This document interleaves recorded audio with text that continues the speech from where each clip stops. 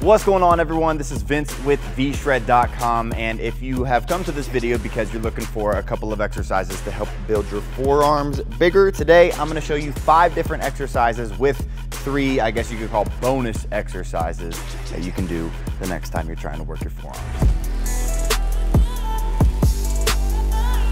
I'ma keep on going up till the lights go down.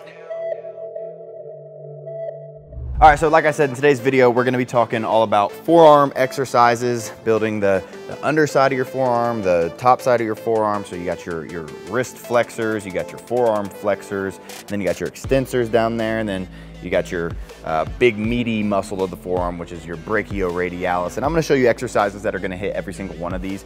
But before I get into those, I just wanna make sure that you guys aren't just going to the gym and only hitting forearms to build your forearms bigger. I personally don't hit forearms all the time. I don't have massive forearms by any means, but I really put a lot of emphasis into making sure that I'm doing compound movements. I'm working on grip strength and stuff like that. And that all comes with obviously just understanding like what your overall training plan should be. So like if you're trying to bulk, you should be training a lot differently than someone who's trying to cut. Someone who's cutting should be using supersets. They should be doing HIIT workouts. Someone who's bulking should be lifting heavy, followed by hypertrophy workouts.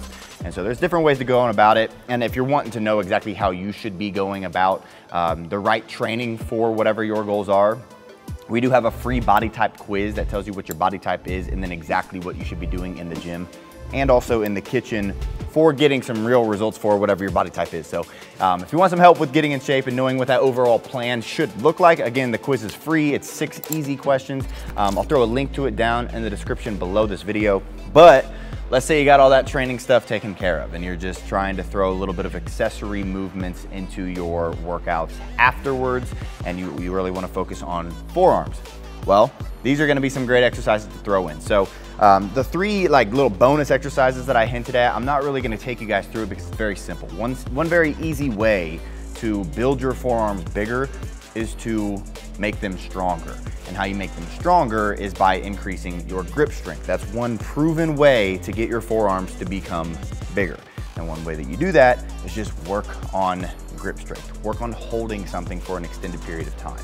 And so whether that means you're just holding some dumbbells down by your side and you're just sitting there for a couple of minutes, like heavy dumbbells, probably like 100s or whatever the heaviest dumbbells you have at your gym are, and then holding that as long as you can till it's about to give out, drop, wait a minute, do it all over again. Or like farmer carries, just carrying maybe some kettlebells or something, just walking literally laps around your gym to work on that grip strength, or maybe even hanging from like a pull-up bar and you're just holding your body weight as long as you possibly can. Getting your grip strength up is going to equate to getting bigger forearms. So those are some pretty simple ways to go about it. A little more boring. If you want some actual exercises, let's get into them. First, I'm gonna start with, I'd say, the 2 most basic exercises for building bigger forearms, because like I said, we all think of forearms and we think of right here. This is the main area that we think of when we think forearms. And so obviously building this part right here is gonna be huge. And the best way to do that, in my opinion, is just by doing some wrist flexion. And so what we're gonna be doing here are some forearm curls, essentially. And so this is something that you can go a little bit heavier. I'd say probably 20 to 40 pounds, depending on how strong your forearms are already and how quickly they're gonna fatigue. I just have a 25 here just for demonstration purposes, but basically what you wanna do is grab this weight, and you wanna grab this weight tight. That's another thing I don't think people do when they're working forearms. I think they just kind of loosely hold the weight, when in reality, if you can squeeze tight, you're gonna be using your grip strength a lot more, and you're gonna be working your forearms a lot more. So grip that thing tight, and then you can either lay it on your knee like so, or you can like get a bench and put it out to the side. I think knee's probably just easier. But you're gonna grab this weight, get it situated, letting your wrist hang off, so it's probably going about there. And then from there, what you're gonna do is you're just going to allow your wrist to drop down all the way, trying to get as much of a stretch in your forearms as possible. And then keeping that strong grip, you're going to drive your palm up towards your elbow as far as you can. Squeeze, drop it back down. That's 1 rep. Squeeze up, drop it back down. That's 2 reps. Squeeze up, drop it back down. That's 3 reps. And Another piece of advice that I would give for this specific exercise, and really for all these exercises when you're trying to work forearms, is you really want to focus on tension, like time under tension. And so what that means is, rather than just getting under this weight and just rocking through this real quickly like that, slow it down a little bit. Drop this weight down, make it take a few seconds, feel that stretch, drive it up slowly, squeeze to the top, feel that contraction, drop it back down slowly, feel the stretch, and go nice and slow through the exercise. And you're gonna find that after just one single rep of, let's say, 12 reps, if you go slow, you're gonna feel a lot more of a burn than if you just rock through 12, put it down, rock through 12, put it down, rock through 12, put it down. So slow it down, it's gonna help you feel it a lot more. The second exercise is going to be a forearm, or like I guess a wrist extension. With wrist extension, this is where we're going to be working the top side of our forearm. And so obviously you have that big meaty part underneath, but you also have this part up here that's also going to help play a large role in how big your forearms are. So with this, you're gonna be grabbing some lighter weight. And so I only have 10s here because you're gonna find that your forearms fatigue a lot more when you actually are extending your wrist rather than curling them up. But here again, same thing, putting it on the end of your knee, dropping it down as far as you can, trying to get a stretch up here. And then from there, you're going to take your wrist, squeezing this weight so you're really gripping, driving it up as high as you can, squeezing, feeling the contraction, driving it back down slowly. Again, we're not going like this. Not doing this. We're going controlled up, squeeze, controlled back down, stretch. Controlled up, squeeze, controlled back down, stretch. And so for both those exercises, again, make sure you're going slow, make sure you're going controlled, make sure you're going a weight that you can actually use effectively. You don't want to load up on weight, because it's much better to go lighter with controlled form and work your way up than it is to go too heavy and basically waste your time. Those are the first two exercises. Probably the best two just staple exercises for building your forearms when it comes to wrist flexion and wrist extension.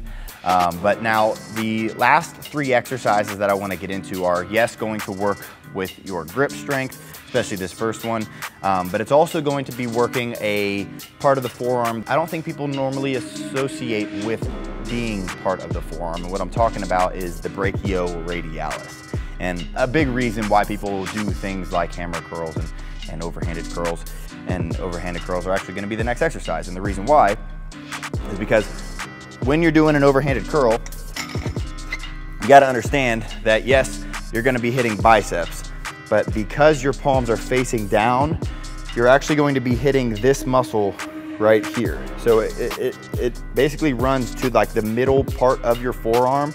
And so this is like where your forearms show their size right there. And so making sure that you're working that brachioradialis, that big muscle that you can see popping out as I flex, if you can work that a bunch, that's going to give you bigger forearm. With this exercise, you're gonna get an easy curl bar, and then you're gonna grip this probably exactly at shoulder width apart, so you don't wanna be too wide, you don't wanna be too close.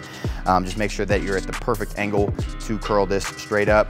Keeping your elbows tucked in. From there, you're gonna grab this weight, and then you're really gonna focus on gripping this bar super hard. So you're squeezing this bar, you're gonna keep your elbows in that same spot, you're gonna curl this weight up, squeezing at the top, drop it back down slowly. Curling it up, squeeze at the top, drop it back down slowly.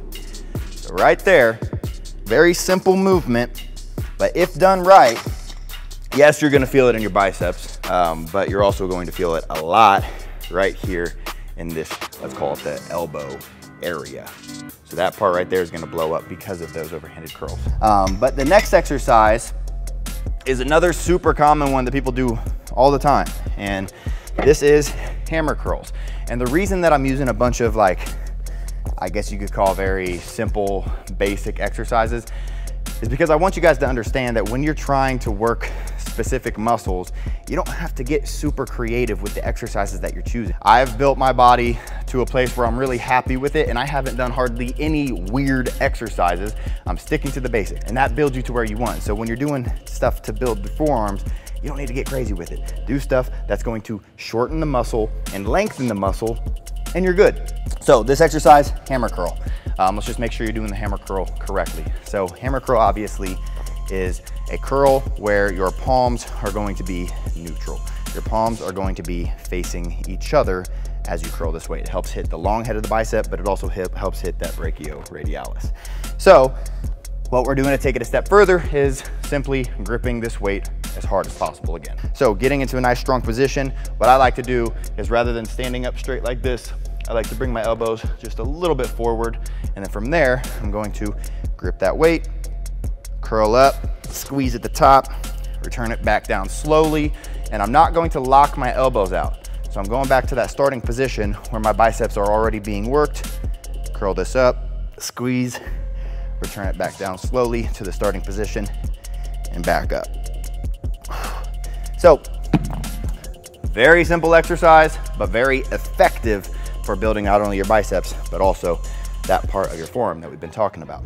And then last but not least, the Zottman curl. And so I call this a unique exercise just because it's not a curl that you see done at the gym a lot, but definitely has its place. And basically what this is a hybrid style curl where you're going to be starting at the bottom with your palms facing forward. So your wrists are gonna be supinated.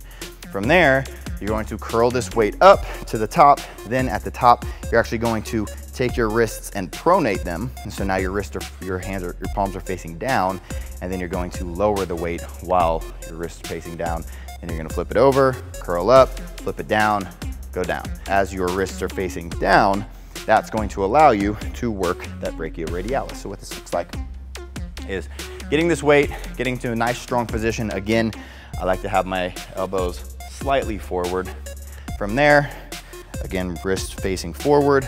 You're going to curl up to the very top, flip your wrists over so that your palms are facing down, lower this weight to the starting position, not here, starting position, flip them around, curl up, flip them over, lower back down. So Zottman curl is right there.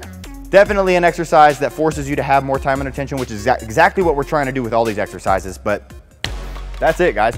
Those are the 5 actual exercises, and of course, there's the exercises like dead hangs and just holds and farmer carries that you can also throw in to work on your grip strength, which will help build your forearms. But again, make sure that you are also throwing in like the big compound lifts, because the more big compound lifts, the more just your overall body is going to grow and the more overall muscle you're going to grow. But if you're trying to do some isolation exercises at the end, try out some of these and let me know how you like them down in the comments below. Also, if you have a forearm exercise that I didn't cover in today's video that's possibly your favorite or your go-to, let me know down below. I'm always reading through the comments. I'm curious to know what your favorites are.